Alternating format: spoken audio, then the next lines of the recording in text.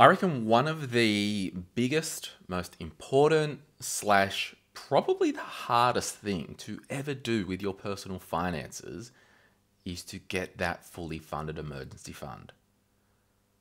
You think about it, to be in the position to have a heap of money, even if it's 3 months worth of expenses, 2 months worth of expenses, a random number like $20,000 or $15,000, to have that money separate in an account, out of sight, out of mind, for emergencies, that's so hard to do because we've all got other financial goals.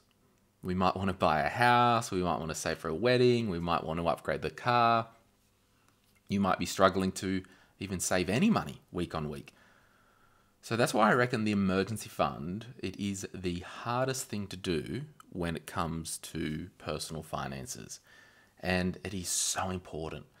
So what we're going to talk about today is everything to do with an emergency fund. When should you start it? How much do I need? We'll talk about where do we keep it? What's an emergency? What isn't an emergency? Other considerations. I'll cover it all. And yeah, just let this be an encouragement. And if you are new on the whole personal finance journey, that's okay.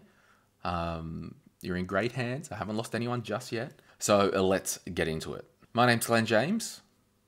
We're talking emergency funds. All right, so when should you do the emergency fund? I reckon the answer is right away. If you're an investor in property, if you're an investor in shares, if you're saving up for a house, if you're saving up for a wedding, if you're saving up for a car, if you're just saving money, we need to get an emergency fund. And I'm just going to remind you of the sound financial house that I teach about. So remember this, the roof is the investing, the property, the shares, the walls of the house. They're like your lifestyle goals, and this will change for everyone. The slab of the house is our superannuation and our career. And there's 4 foundations. The first one is to be cashed up and debt-free. So the cashed up part is an emergency fund, debt-free, no consumer debt. The second foundation is a spending plan, and we'll put a link in the notes if you want to enroll in the Glen James spending plan. It's a free course. It will help you get a spending plan in place. The third foundation is insurances. We need life insurance, we need income insurance. And the fourth foundation is wills and estate planning. The reason why we need to really work towards having an emergency fund is because it forms such a strong foundation when it comes to your own personal financial life. If something was to go down and you had invested money and you needed that cash for an emergency, but you had to sell an investment, well, what if the share market was down that week? What if you had a property and you had some equity in the property and there was an emergency and you had to sell that property just to get some cash out to cover a short-term inconvenience? And there are some other benefits of having an emergency fund, which we will get to, but it's just such a strong foundation to have. It will help you sleep at night. It will give you such strong financial confidence. It will slow you down with your other goals. And what I mean by that is, if you are starting to build your emergency fund, I want you to focus on this as the first thing to do only. Then you can really start thinking about your financial priorities while that is getting built. And the cool thing is, once you've got your emergency fund, you are done. Like, how many people do you think have an emergency fund? I don't reckon there'd be that many. There's been surveys that say, 50% of people or 70% of Americans and all this stuff couldn't come up with $2,000 within a day or two if they needed it in an emergency. Now, luckily, you're listening to this and you are going to start to build your life in the right financial order. So when should you do it? ASAP. So this is what we're going to do. There's 2 scenarios here. The first scenario is you're in consumer debt and you're trying to get out of consumer debt. You might have some buy now, pay later. You might have some credit cards. You might have some personal loans. You might owe a family member money.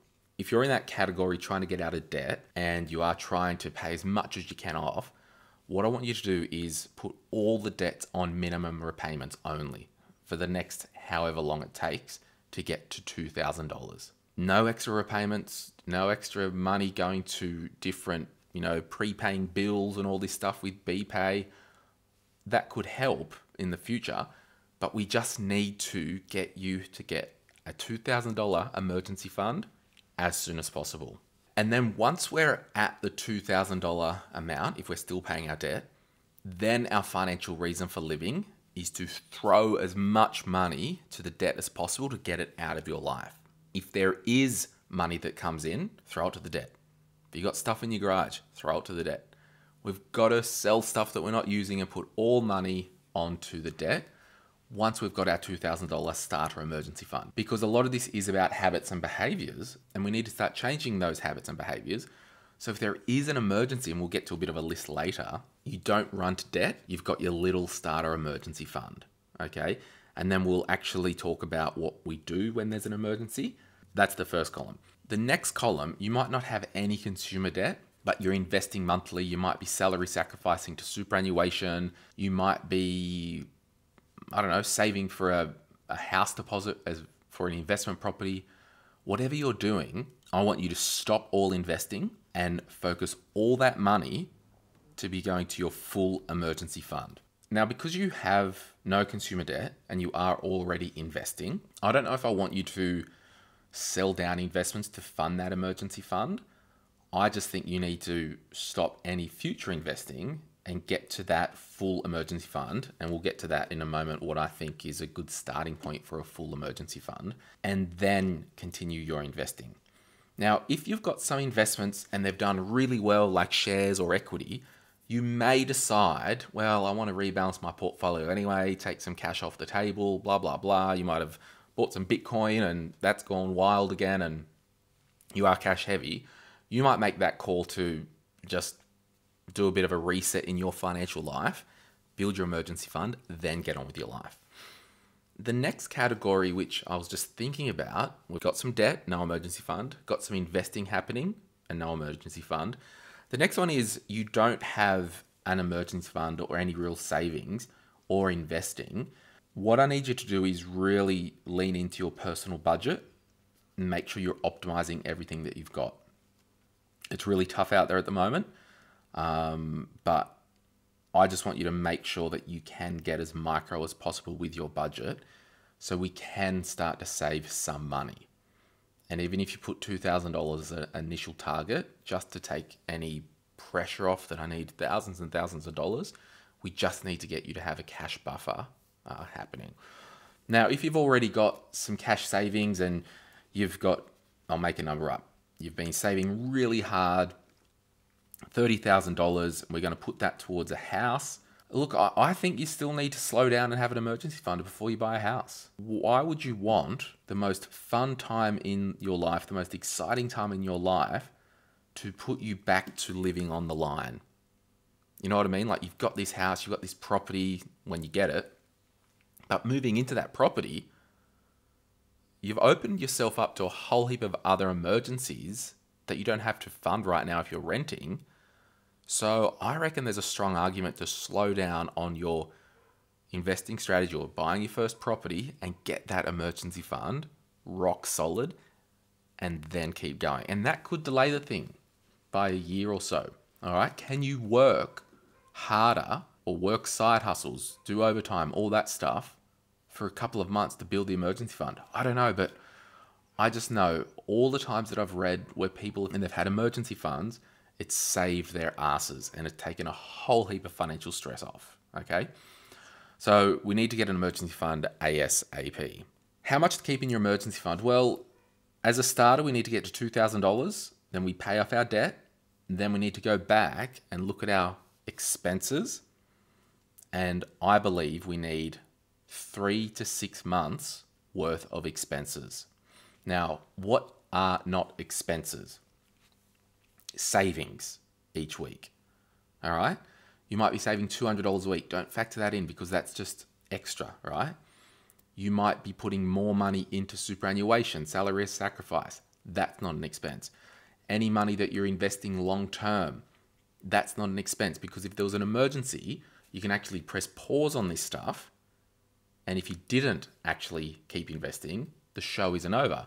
But rent, mortgage repayments, utilities, your car loan, if you've got a car loan, any medication, groceries, anything that you have as an expense in your life needs to be allocated as part of that 3 months worth of expenses. And that's after tax. Now, you might make the view that, well, we spend, and I'll just make some numbers up, we spend $100 a week on the gym.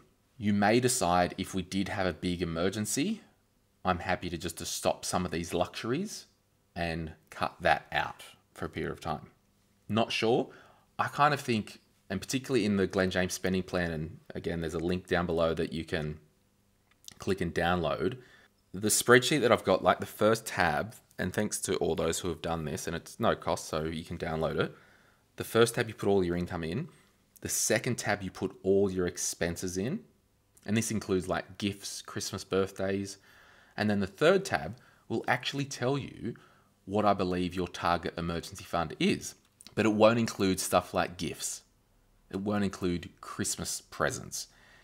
It won't include savings. So that will give you a really good way to work that out. Now, 3 months of expenses, you might get to the point where it comes to $11,115. You might go, okay, we'll just call it 10 grand. Knock yourself out. We'll call it 12 grand. We'll call it 11 grand. We'll just round it to 15. Whatever that is, like, I don't know, and it's a personality thing. Like, if I did it and it was $11,115, I'm probably just going, yeah, I'll call it 12 grand, or yeah, I'll call it 11. Like, just round it off. The thing is, we just need some type of buffer and some type of science behind that number, and then we get on with it. So what is not an emergency? Well, so many things. I mean, it's an emergency when I want to buy a new speaker for my lounge room. Am I right? Get a new Sonos subwoofer. That's an emergency. Need it now. Wrong. That's not an emergency. New clothes are not emergencies. A new car isn't an emergency. A new lounge, a holiday. You want to buy lunch today. That's not an emergency. I reckon anything that you can plan for that will come up on an annual basis, like categorically, in your budget is not an emergency.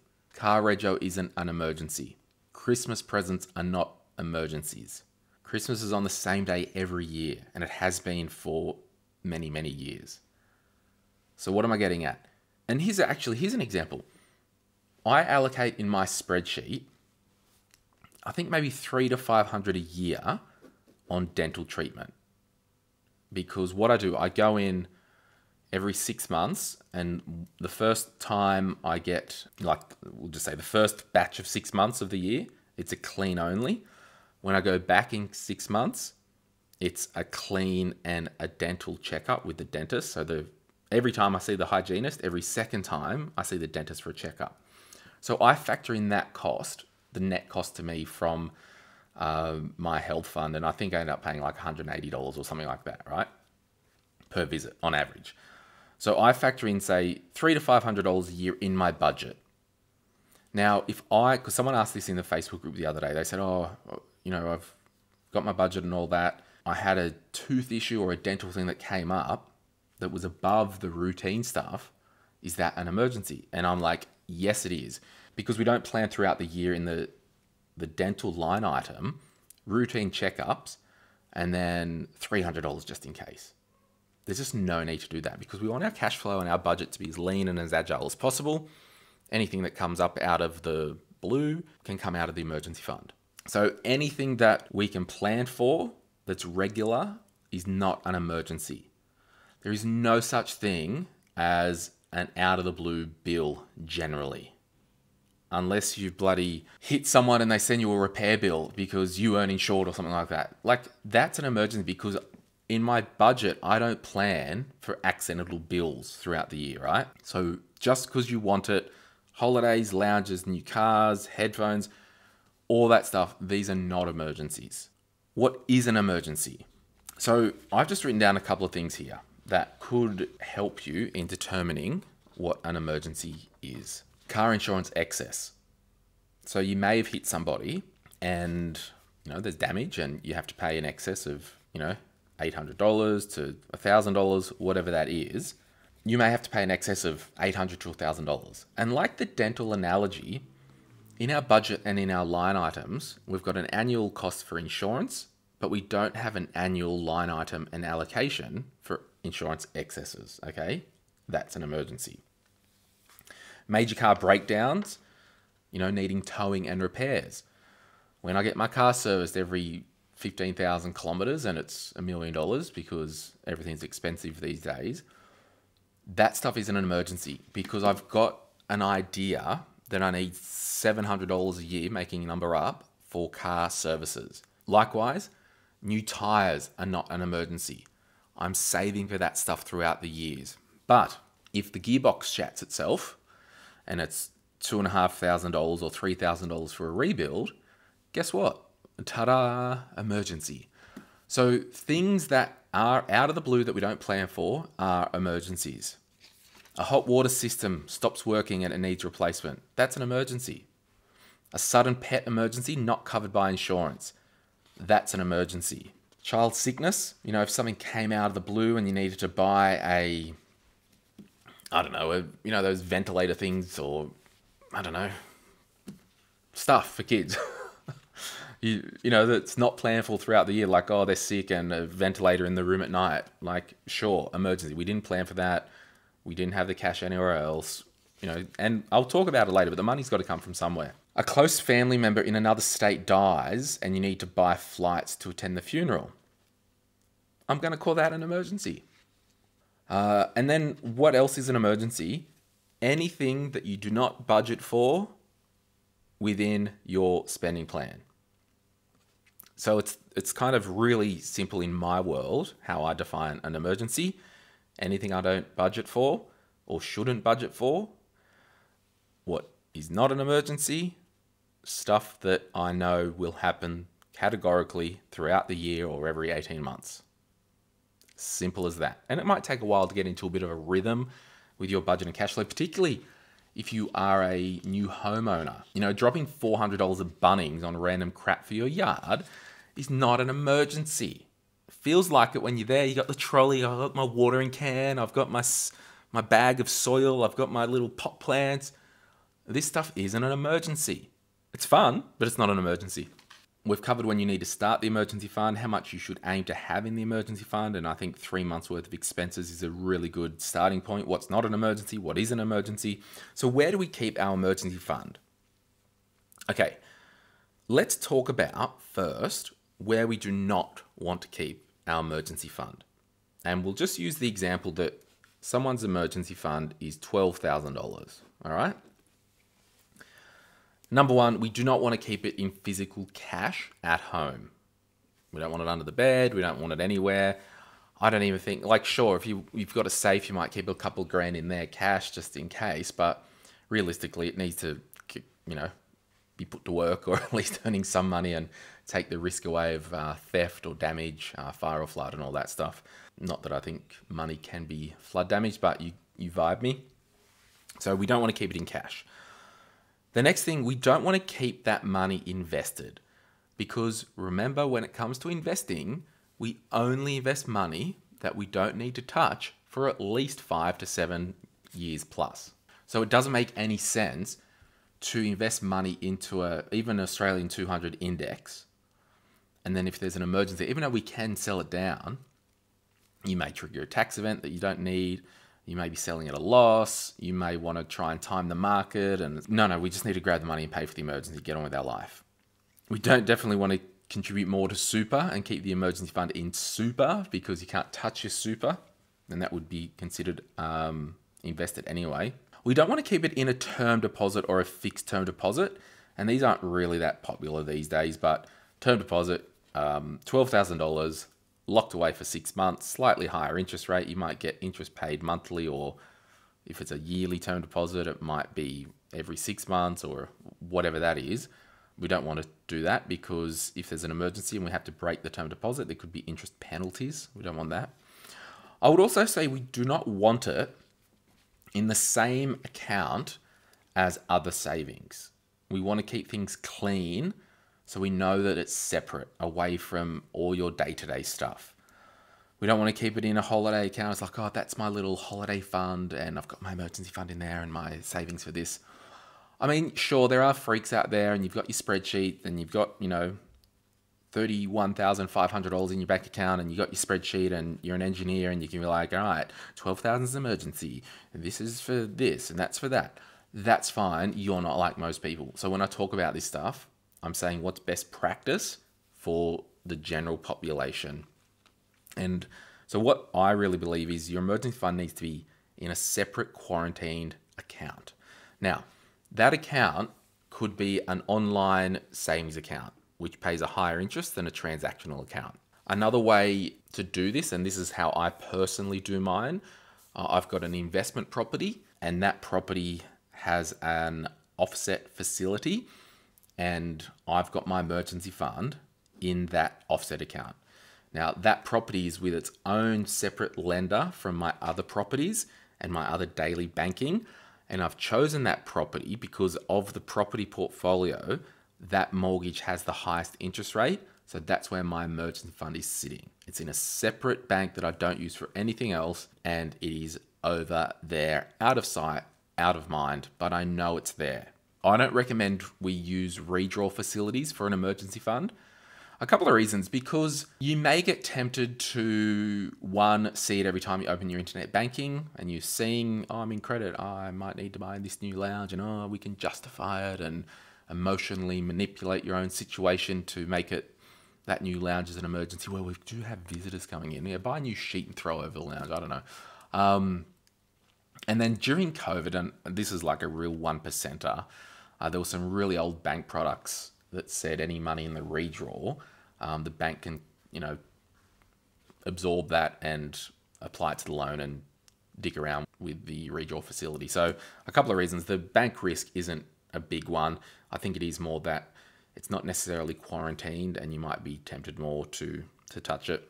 So realistically, in my world, keeping an emergency fund, it's an online savings account with another bank or institution, just so you don't see it day in, day out. That's where mine is. Or if you do have a mortgage with an offset facility, create another account that is offset and put it in there. It is okay if you've got a vanilla mortgage and you're just paying monthly payments to that. It is okay to have your emergency fund in another bank account, out of sight, out of mind. And I'll grab my calculator here. And people are like, oh, well, don't we want to make sure that it's earning money? No, the emergency fund there, it's an insurance policy. And I'll tell you how much you pay for your own emergency fund insurance policy. So if you had a mortgage with 6.5% interest, right? And we didn't want to use the redraw because it muddies the water. And we'll just say $12,000 times 6.5%. So that's $780 a year, right? If we had it on the redraw facility. So effectively, we're not paying $780 in interest. But if we had that $12,000 in an online savings account, and we'll just say getting 4.5%, that's $540. Take away the $780. So realistically, the $240 amount, which is the difference between what you would not pay on your offset and what you would get if you had the money in a savings account that isn't the offset, that $240, I reckon, the difference, because we'll get $540 interest, the $240 is your insurance premium, if that makes sense. So, we can split hairs about all this stuff, but just have a bloody emergency fund, out of sight, out of mind, move on with your life. Simple as that. You want your financial life to be so uncomplicated and easy. Do what you want. Number one, don't care. But I don't know. I just don't overcook it. That's all I'm saying. They're really, I think, the two best practice options. Separate online savings account with a different bank or lender, out of sight, out of mind, or that offset account with a separate thing. So one of my other properties, there's an offset account, and I can have multiple offset accounts. I had an offset account for my cash hub. I had an offset account for my Christmas clothes, holidays, gifts. I had an offset account for PAYG tax, and I had an offset account for an emergency fund. Sure, I could see it every time I went in there, but it was quarantined. I don't actually see my emergency fund now at all. So what do we do if we have an emergency? I reckon, and this is what I see in our Facebook group, we've got to learn that it's okay to use your emergency fund if you have an emergency, because that's what the money's there for. You've put it aside for such a time when there's an emergency. Simple as that. It's okay to use it.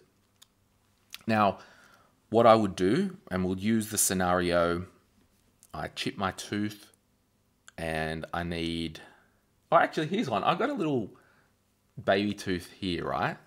It's still a little baby tooth at the bottom. There's no tooth under it.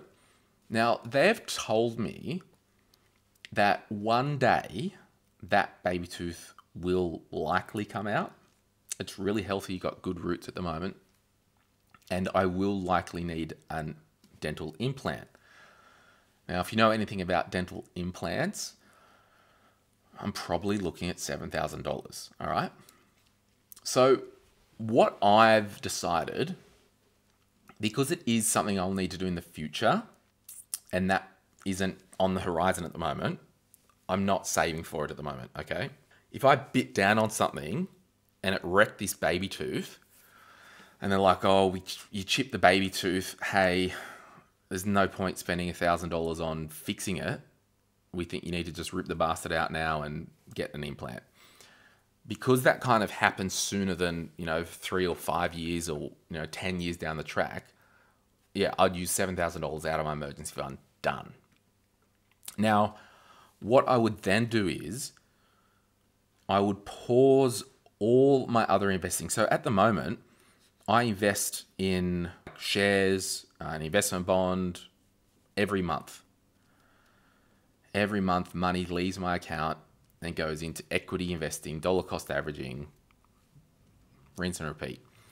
If I bit down and it was a $7,000 tooth job that was, all of a sudden and had to get the implant, I would pause all my investing. Then I would put that money that I was investing to build up the emergency fund back to my target amount of what it was. And then I would resume investing. If you are trying to get out of debt and you've got a $200 or a $2,000 starter emergency fund, I would probably, if you had to pay $500 for a smash window or something at your house and the excess was $800 and the window was just $500, pay the $500 while you're still getting out of debt, pause all additional debt repayments, and then put all that money back towards the emergency fund. Then when that gets back to $2,000, then continue the debt payment campaign. So that's basically what you do when you have an emergency. So other considerations would be if you're self-employed. So you might be a contractor or a consultant, have your own business. I reckon it could be wise to have an emergency fund of up to 6 months. Because what I found being self-employed myself, it's like you wake up every day without a job, basically. And you get used to it because it's a risk profile thing and, a risk tolerance to working for yourself.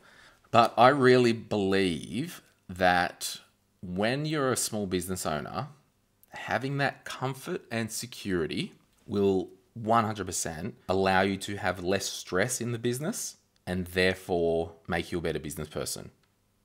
Like as simple as that, 100%. So there's that portion of the emergency fund. The other side of it is if you have a couple of weeks, a couple of months without income, or if you're waiting for a job, you need to make sure that you can use some of that emergency fund up to 6 months to replace your actual income. Where if you're an employee, the emergency fund of 3 months is really realistically for the big lumpy things. And there are some other considerations when you've got the full fund. But yeah, I just think as a self-employed person, have 6 months worth of expenses. Now, having said that, you might want to have a higher emergency fund than 3 to 6 months worth of expenses. And I would say, look, that's fine, but I would really ask you why. Now, for me, I think my emergency fund is, gosh, I think it's a year's worth of my net income. So it's really big. And I've just decided I want it to be that big because it gives me that extra comfort level. And I am doing my other investing and things are good. But if it was really big based out of some weird thing and you had lots of money, like the cash needs to go to work. So it is a dance of like, why have you got a $50,000 emergency fund when you're an employee with a government job, you got 6 months worth of long service or holidays or sick pays or whatever, and you're crying because you don't have a spare $15,000 for a new car because you've got a piece of crap. Like, your emergency fund doesn't need to be that big. It's borderline, you probably need to get some counseling because there's an underlying fear there potentially, because the facts say you got a full-time job, it's a very secure government job, you've got really good employment benefits, you've got your income protection insurance, you categorically don't need the $50,000 emergency fund. And again, I'm prefacing this with do what you want, but you vibe me. What do you do when you've got a full fund? Well, this is the cool thing. And having a full emergency fund, it could be, as I said at the top, like it could be the biggest thing that you'll ever do financially, the biggest first thing. Because having all that money just aside, it's a very privileged thing because a lot of people can't get there, and I reckon you can get there. So I reckon once you get there, I'm pausing and I'm flipping celebrating because it's such a big thing. Then what I want you to do is review some other areas in your budget, and I'll give you an example.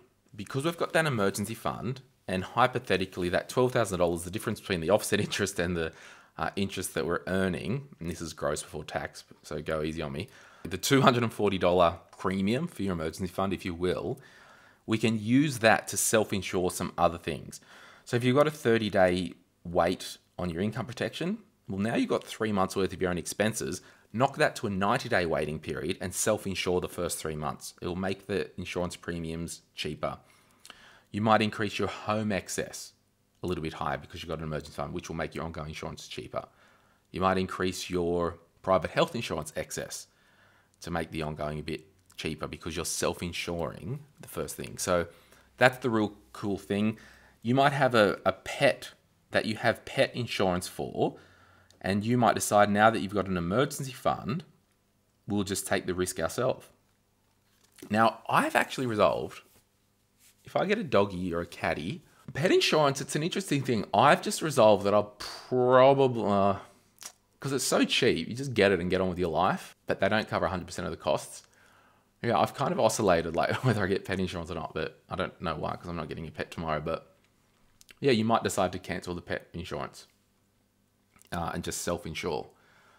So what other things can you sell? Your car insurance, can you increase the excess? So a heap of these insurances, we can increase the excess because we're going to self-fund a whole heap of stuff, and this will make your annual expenses lower.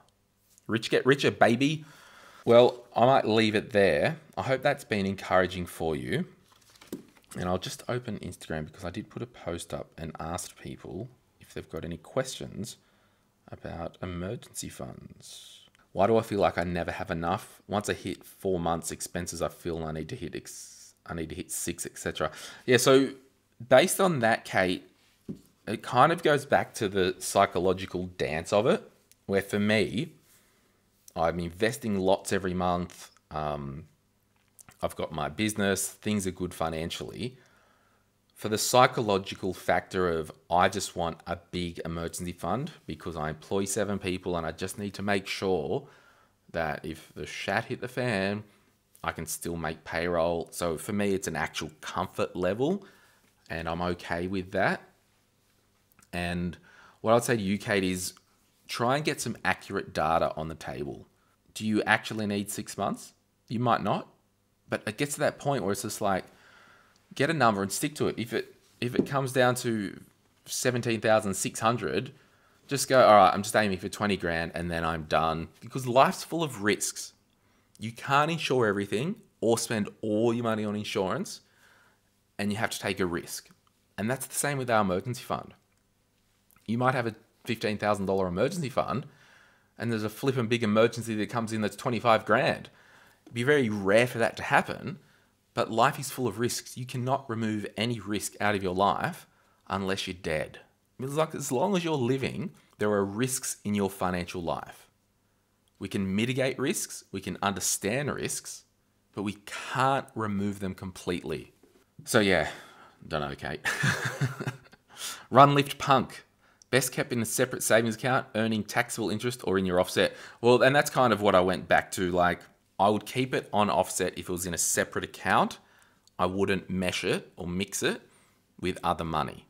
Otherwise, I'll keep it in a separate account, out of sight, out of mind, not earn the $240 a year and call that the insurance premium to keep it out of sight, out of mind. Because that money's worth it. The loss of interest earned is worth it if it keeps you not spending it on frivolous things or losing track of how much money you've got. And, oh, we've got a holiday coming up, and oh, we've been saving it all in our offset and we've pulled that out. And you might look at the data and you might be $6,000 under your emergency fund just because you've lost track of everything. So look, there's a heap of other questions, but I've actually answered all of them in today's episode. So thank you so much for having a listen. Remember, the Glen James Spending Plan, it's a free online course. There is no cost to do it. I will tell you how much you need in your emergency fund. I'll tell you how much to put in what account every single week, and I will remove financial stress from your life. My name's Glen James. Thank you so much for listening. Bye.